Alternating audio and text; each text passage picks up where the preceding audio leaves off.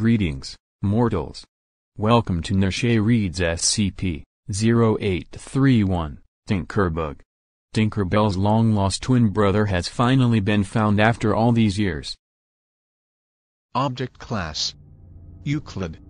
Special Containment Procedures: colonies of SCP-0831 are to be contained in an observation chamber with ceiling, walls and floor having Vickers hardness of at least 1,000 kg per square millimeter. The containment chamber is to be regularly inspected. Any damage, even a scratch on the floor, is to be reported in accordance with Procedure 831-C. Nutrients introduced into chamber are to be poured on the floor and not contained in any kind of vessel. Personnel entering chamber for any reason are to be equipped with Class T armor, and subject to thorough inspection before and after entry to ensure that no foreign objects are introduced into the chamber nor are any specimens of SCP-831 inadvertently removed from the chamber. Populations of colonies of SCP-831 in containment are not to exceed the limits prescribed in Document 831-2155-A. Nutrients are to be withheld and specimens are to be destroyed as necessary to keep colony populations within these limits.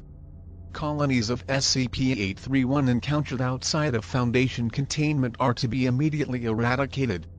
Individual organisms of SCP-831 can easily be exterminated by fire, crushing, asphyxiation or many other methods. However, sufficiently advanced colonies of SCP-831 can be expected to have constructed defense mechanisms. Terminator termites. After eradication, objects found in the colony location are to be brought to Site 36 or Site 181 for analysis. They must have better internet. Description: SCP-831 is a species of tool-using insect-like organisms superficially resembling wingless worker caste reticuliforms flavipes. Colonies of SCP-831 have been collected or eradicated in 11 locations in eastern and central North America to date, in locations ranging from Texas to Ontario. It's true. I saw an ant with a wrench yesterday. The organisms appear to be capable of feeding on most organic material, with a preference for cellulose and sugars. Mature specimens range from 7 mm to 1.2 cm in length. Individual specimens appear to have a lifespan of 25 to 40 days. Unlike true termites, SCP-831 does not appear to be divided into castes with distinct morphology. All specimens are essentially workers, and all females are capable of breeding with an extremely short gestation period. Are they not hive-minded then? Are regular termites?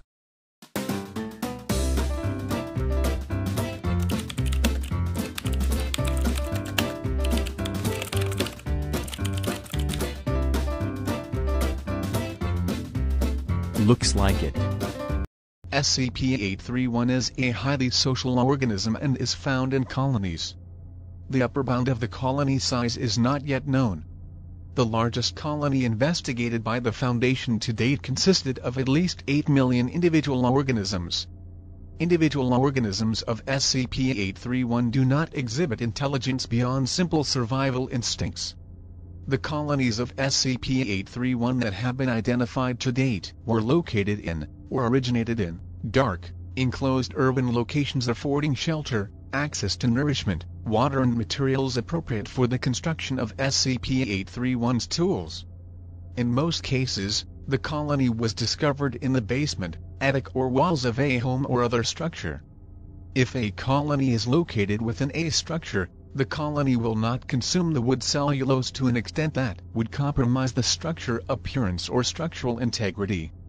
The organisms flee from light and their behavior suggests an instinct to avoid detection or observation by humans or predators. Colonies of SCP-831 construct and use tools from available materials, rapidly bootstrapping from simpler tools to more complex tools.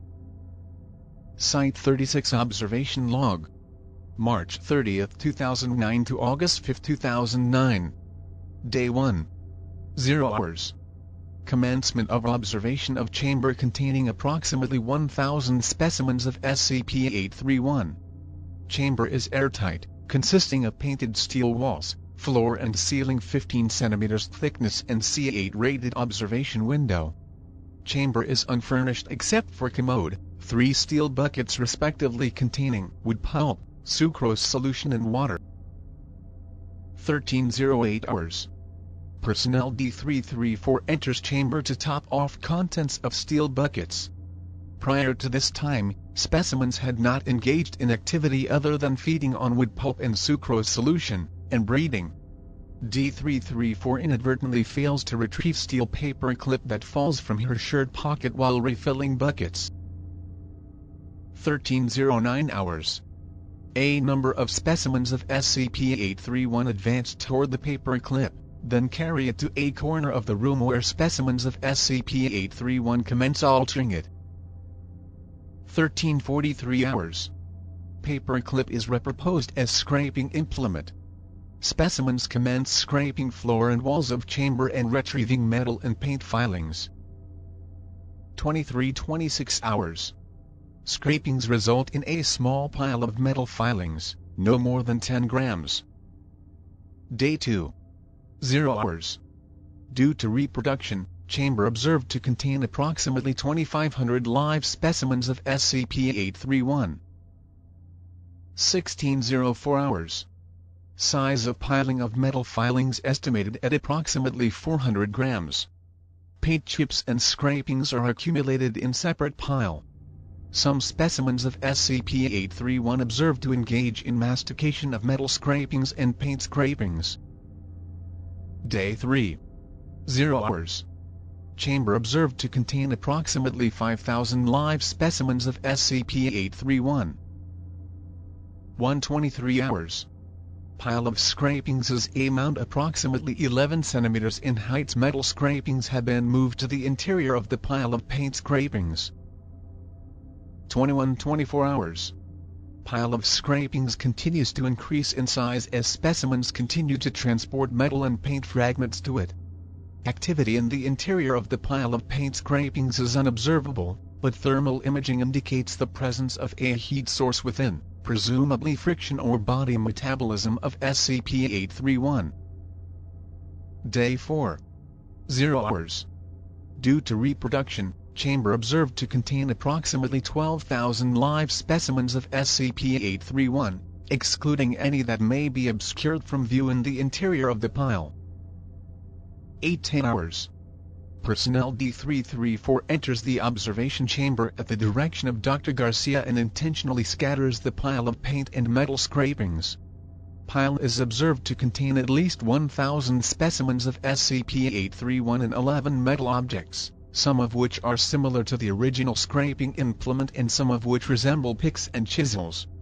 One of these instruments is retrieved.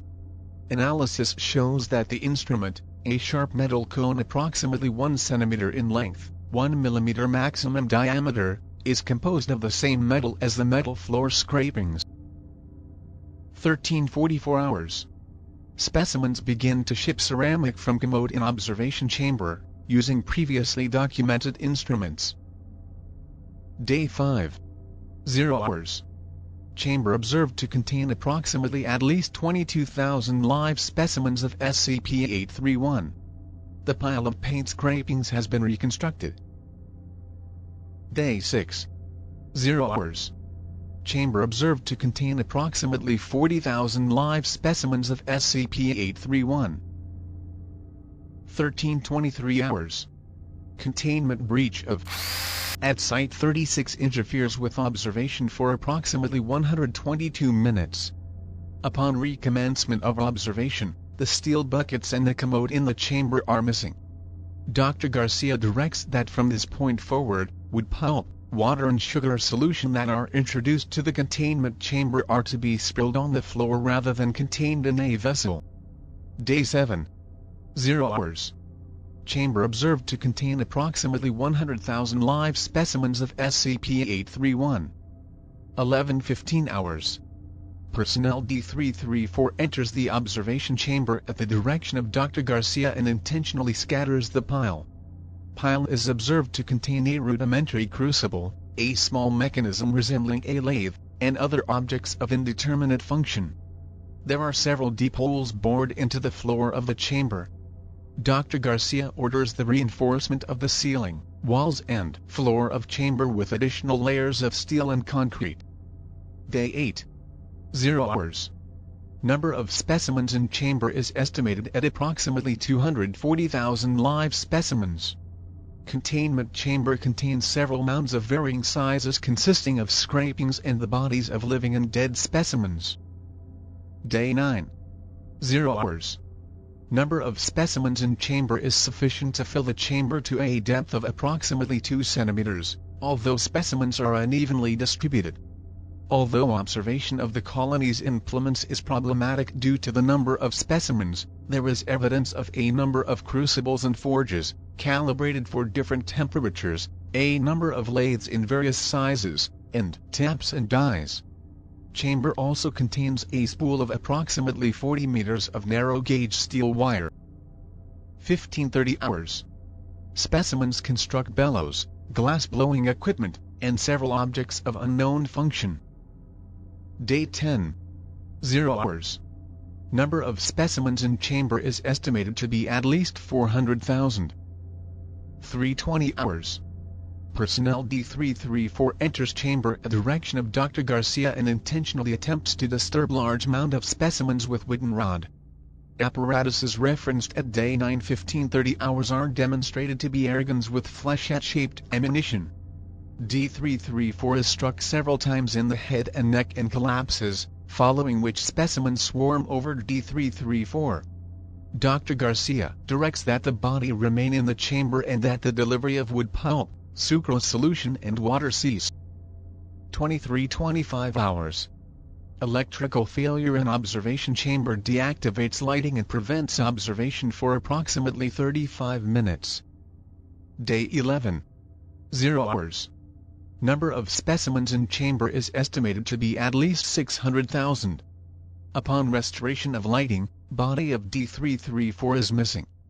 A textile blanket, apparently constructed of human hair and fibers from D334's uniform, covers several mounds within the observation chamber, obscuring them from view. 15:54 hours. Personnel D118 and D536 enter chamber at the direction of Dr. Garcia with directions to remove the blanket. D118 and D536 are wearing body armor. D118 suffers painful electrical shock upon touching the blanket and retreats. D536 successfully removes blanket and both personnel leave the chamber. Colony is observed at this point to have constructed numerous items of glassware, several basins filled with various liquids and solid matter, several inflated bladders containing unknown gases, objects resembling machine tools, and various other objects of indeterminate function. Specimens appear to be engaged in the construction of lens grinding and chemical refining equipment. The blanket, upon analysis, contained concealed wiring and small batteries. Foundation personnel are investigating how batteries of that size could generate the observed voltage. 21:23 hours. Lighting fails in observation chamber. Subsequent analysis shows that the lighting failed due to an electrical short generated from within the chamber. Observation is prevented for approximately 18 minutes. Day 12. 0 hours. Number of specimens within chamber appears to have stabilized at approximately 800,000. Upon restoration of lighting, much of the colony is obscured from view by an igloo-shaped ceramic shell. Thermal analysis indicates that the colony has constructed a number of internal combustion engines running on unknown fuel. Analysis of objects within chamber indicates that several objects within the chamber, of indeterminate function, are composed of alloys containing copper, zinc, tin, nickel and lead, which are not present in the chamber's walls but which may be found in electrical wiring and piping in the facility, or which may have been on D334's person. Dr. Garcia directs additional reinforcement of the chamber's integrity, and extermination of any specimens of SCP-0831 found outside the chamber. 15:53 hours. Personnel D054, wearing body armor and appropriately equipped, enters chamber with sledgehammer at direction of Dr. Garcia with directions to break ceramic shell and expose its contents. D-054 is attacked by several fast-moving flying objects and retreats without damaging the shell. D-054 is also struck by several flechettes which fail to penetrate his armor. Upon analysis, the flechettes are found to be coated with a corrosive substance containing unknown enzymes. 23:25 hours. Lighting in the chamber fails again, for 22 minutes, apparently due to electromagnetic pulse generated from the interior of the chamber. When lighting is restored, observation is obscured due to the application of an opaque lacquer-like coating to the interior of the observation window. Day 13. 4:05 hours. Personnel D-033, wearing body armor and appropriately equipped, enters the chamber at the direction of Dr. Garcia with directions to scrape the coating from the window. D-033 is advised not to disturb the ceramic shell. Approximately 3 minutes after entering the chamber, D-033 is immobilized by a flypaper-like substance and anesthetized, apparently by means of intravenous injection. Before observation is again obscured by reapplication of the coating, apparently by means of a sprayer located above the observation window. Observation indicates that specimens are engaged in the purification of wafer-grade silicon and the construction of complex electronics. Radio signals emanating from within the chamber are detected and recorded. 11:10 hours. 22:06 hours. Lighting in the chamber fails again. Specimens are in the process of applying an opaque and sound-insulating gel to the observation window when Dr. Garcia orders the termination of observations due to concerns that SCP-0831 may have escaped containment. Specimens in chamber asphyxiated and remains incinerated. Remainder of Site-36 inspected, and specimens of SCP-0831 found in adjacent chamber isolated. Objects found in containment chamber are undergoing analysis. These objects include, among many other objects of indeterminate function, the ceramic shell, a hole boring machine with carbide drill bits, a number of vacuum tubes, a motor rated at approximately 55,000 watts, an argon gain medium, precision lenses and other laser components, several hexagonal printed wire boards with chemically etched circuitry, glass vessels of various substances including nitroglycerin, acetone, FMOCD-alanine, and 5-amino-1-H-tetrazole 5-AT, an apparatus apparently used to synthesize crystals, a cyclotron, and an apparatus resembling a microwave telecommunications broadcasting tower, with a broadcasting antenna pointing upward. Chamber is evacuated except for the installation of a microwave receiver in the chamber, tuned to the same signal as the presumed broadcasting tower. Remains of D-334 and D-033 are not recovered, but DNA analysis identifies that many of the objects in the room are composed, in part, from their remains. Day 128. 14:03 hours. Microwave receiver in chamber receives signals from an unknown source. Signal was recorded and is undergoing analysis. They're smarter than most humans, that's for sure.